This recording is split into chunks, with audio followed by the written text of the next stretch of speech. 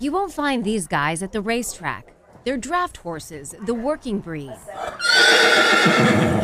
And this is their second chance. We bring them here to be retrained and adopted. This is Gentle Giant's Draft Horse Rescue in Mount Airy.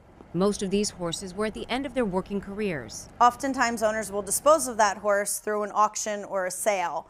And the biggest market there is horses who are being offered for meat. Christine Hajek buys them before that happens. And that's when the work begins. They rely on donations and volunteers. It is a lot of work. We have 108 horses on 130 acres right now, and we only have about 10 barn staff. So that's a lot for us to handle on our own.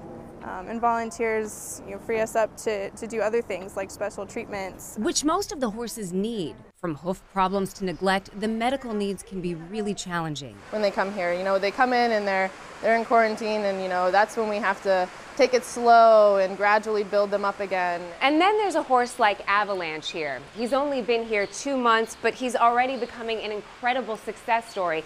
In his time here, he has gained 300 pounds. He has about 300 more to go, but it's a pretty incredible story. The staff here says that is incredibly gratifying. Getting these Gentle Giants healthy, finding a home for them is what they are all about. They see us as their partners and companions.